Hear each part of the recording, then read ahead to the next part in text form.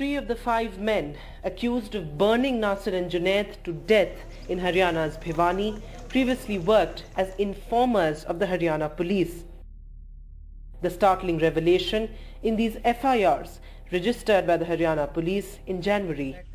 As per the FIRs accessed by NDTV, the Haryana Police raided cow smugglers in other cases based on information given by Lokesh Singhla, one of the alleged murderers of Nasir and Junaid.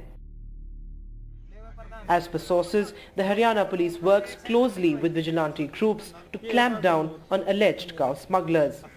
Monu Manesar is absconding. Rajasthan Police is looking for him. Now this Mahapanchayat has decided to give protection to Manesar and to the family of Monu Manesar. There will be more than 50 youths will be deployed at Monu Manesar's house to stop Rajasthan Police from entering his house or from interrogating his family members.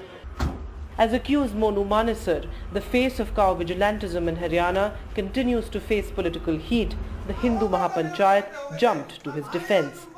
In its gathering today, they appealed for support and demanded a CBI investigation into the case. With camera person Prem Singh and my colleague Saurabh Shukla, Vedant for NDTV.